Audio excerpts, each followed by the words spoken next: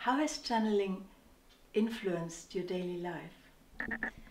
I would say it definitely has influenced my life, channeling, in a deep way.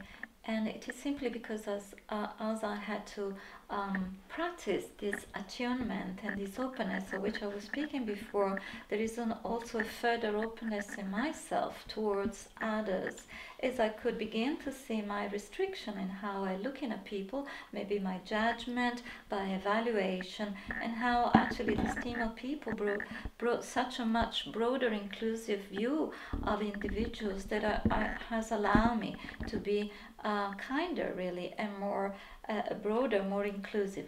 Also has helped me to see perhaps that the sky is not the limit, that one can expand in a way, and be open to further understanding, because as they've been communicating with us for the last 8 years in a very substantial manner, they have taken us on a journey, and there is that journey with them where I'm expanding and understanding more of myself and of others.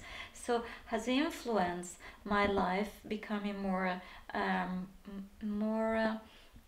inclusive of element that I may not have included. Also, is assisting me to face more clearly what are my limitations and sometimes my fears, as they have a slightly different perspective indeed in a lot of other aspects of how we live our daily life, and they're very much in contact with the daily life. So it's not an otherworldly perspective, but actually it has helped me in functioning better, I would say, definitely.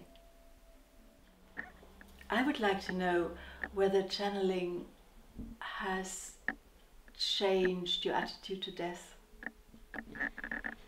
Yes, I have definitely to say that actually I'm always interested in the subject of death. Death has been a very big subject for me since quite young. Not because actually anybody in the family passed in an untimely time, but actually because it was such a poignant, very relevant subject. And I have to say that channeling has created a further bridge of understanding for a mystery that I have great respect for, that word called death, because it means so many different things for different people. And so I still hold that quality of mystery around it. But it's as really a channeler is somebody that has continuously learned to transit level of consciousness that are mini deaths ongoingly. So it does assist in a little part of you as always to die to a newer understanding or to a new way of working. So it has helped me to understand that to understand the bigger transition of leaving the physical form. Every day we encounter mini death, and every day that I surrender and open to a level of channeling, which is consciously chosen by me, it has helped me also to see that greater transition passage that is called death in a more auspicious manner, if I can put it that way, in a way that is not so threatening, not so fearful. But it still hold that quality of being also very mysterious, which is very important to retain that. What do you actually do when you want to ask Muniji a personal piece of advice? Yes, I am very, blessed that actually in my work I always have the support of my husband, and so he's there, really having a wonderful conversation with Monjiji. So I will ask him previous to the session to put forward the question that what I need clarification, and so he will put them for me, and that's how it will take place. And then I will receive the answer through my husband, or through we record our sessions, so through listening the recording again. Yeah. So while you're speaking, while Munjiji is speaking through you, do you hear him? I do hear his words, because I ask also quite at the very beginning of our work to be part of me to be present.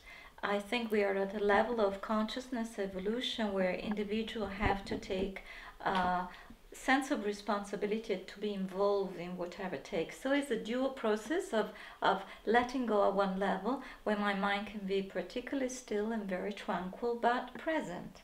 So I can hear the words, but there is no thoughts or concept in my mind, and my mind is like very far, really, like my body, my mind are very remote, but my consciousness is present and is just listening.